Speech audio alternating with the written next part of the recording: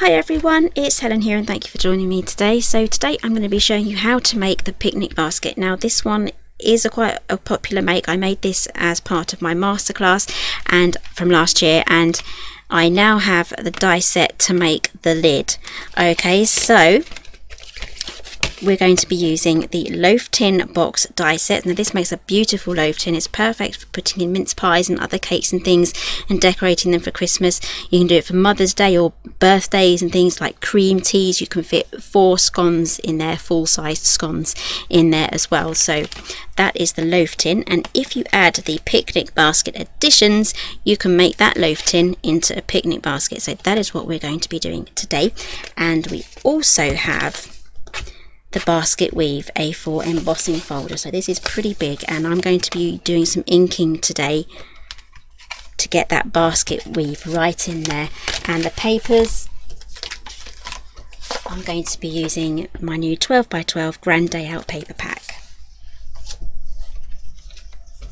Okay, so let's have a quick look at the die sets. So this is the loaf tin. So for today's project you need to cut one from plain cardstock and one from the patterned paper.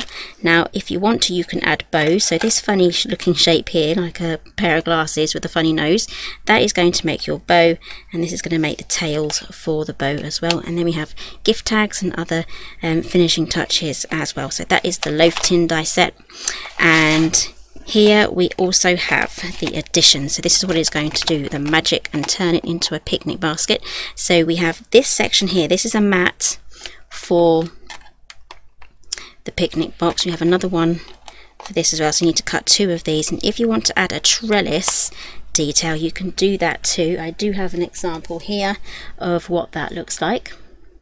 So you need to run both of those through together through your die cutting machine as well. So for the loaf tin you are going to need something A4 for your die cutting machine. I'm using the Gemini today, and again for the embossing folder as well, that's A4 too. So let's pop those aside. Okay, just going to grab all of my bits and bobs here. So I have one from the plain, one from the patterned, I have the base made from the matching plain. I have 2 of these. I'm only going to emboss one of them, so that's what's going to be embossed, and this was just my example. And I've got my mats here ready to go as well. Okay, so let's do the fun bit first. We're going to get some inking up first. So I'm going to be using distressed ink in Vintage Photo.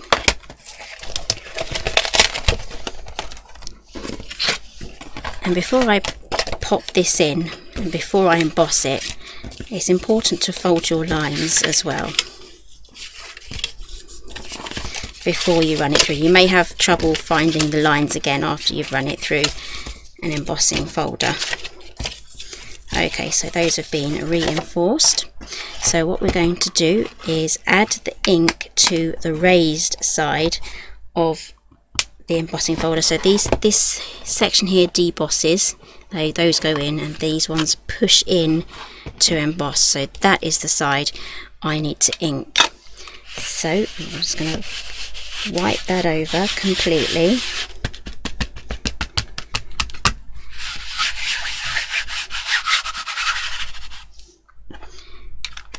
And then I'm going to place this down that way.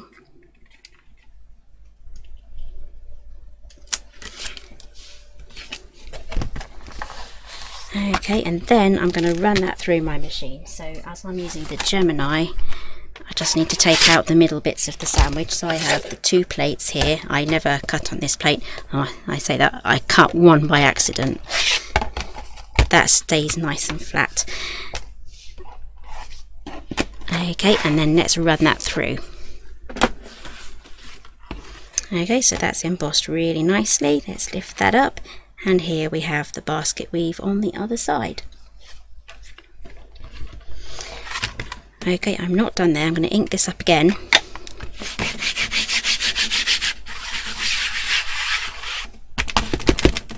A bit gloopy there.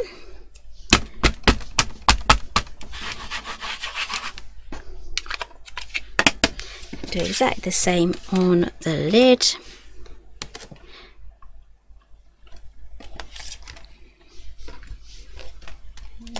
we go. And lift that up. There we go. So remember to give this a good wipe.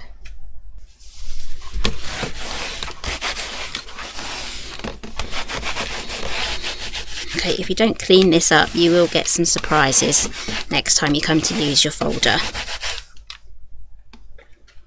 Okay, there we go. I even got some on myself. Look, it kind of looks like a henna tattoo. Maybe I'll just put my whole hand on there, see how it looks. Okay.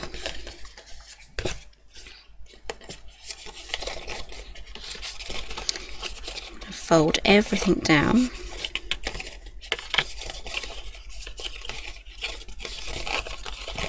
And then these ones go upwards, just like that. Actually, I think I'm going to have this, yeah, I have done it the right way around. Okay, right, so this is going to be our lining piece. That's going to be folded inwards, and this one here is going to be the outside piece. So let's fold everything again.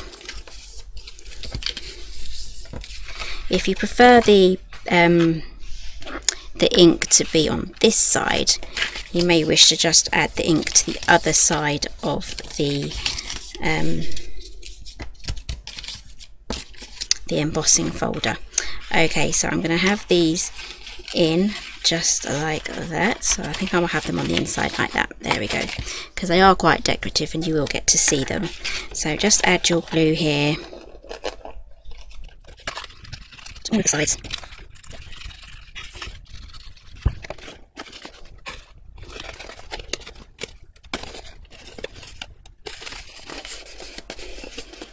And if you don't have the embossing folder, you can just literally, that's come apart, you can just literally use a sponge with your distress ink, or I would prefer to use a brush.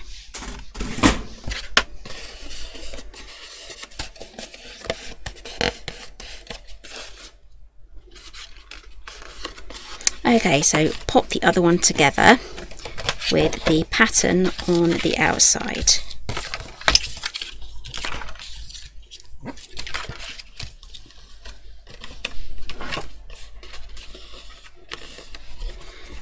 Okay, so this here is going to fit inside there, and we're going to glue that together. You will get a bit of overlap here, but it's all going to match with the lid as we put it on.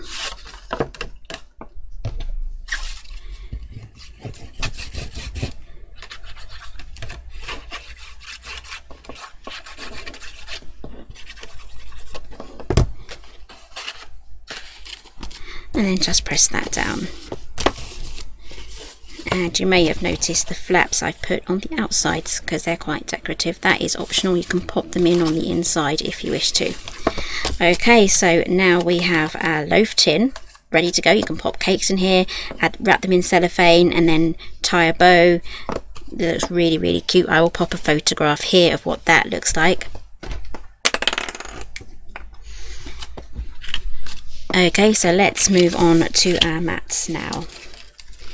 Okay, so I'm thinking I'm going to have to, I forgot to run this through the embossing folder. I shall do that after this. So let's get our mats down now. So we're going to mat that.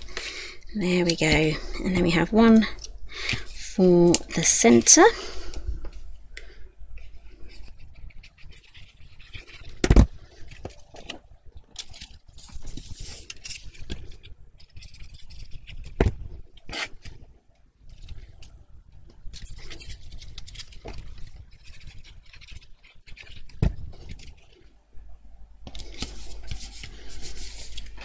Okay, and I'm thinking this is going to look really pretty over the top, so I'm not decided whether I will put that on there. What do you guys think? Well, let me know in the comments if you prefer it with or without. I think this just finishes that off really nicely, so I think I might cut another one of those and pop that on. But in the meantime, I can get this on. So I'm going to do a dry run here just to show you what I'm going to do. So before, when I did the masterclass, I showed people how to add the glue to either side and glue it in on the inside with the outside flaps on the outside. But just to make it super easy and less fiddly, I'm going to add glue just to the tabs here and have all of the tabs on the outside just to help us get this in the right place. So pop it on and then push everything down and line everything up so that the left and right tabs, the ones on the end here, are perfectly lined up. And it's almost like you've just made a lid for this with the tabs on the outside, but all of these tabs are eventually going to go on the inside. So once you're happy with the position of that, just press in slightly and then lift up the flap there, and then you can just press those down.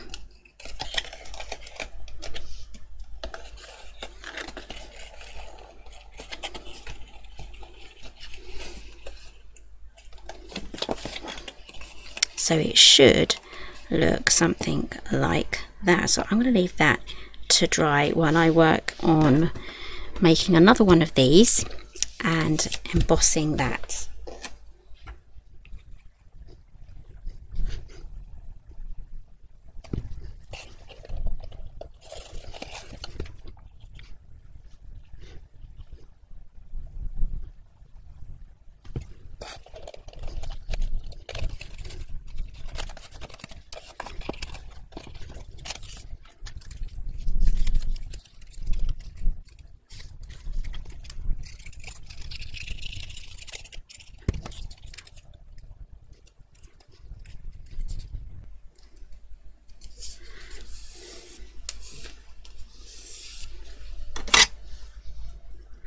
Okay, so I'm just going to take my bone folder now just to give that handle a bit of a curve, just like that.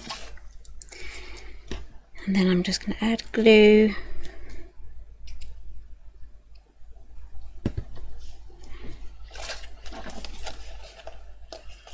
And then pop that on.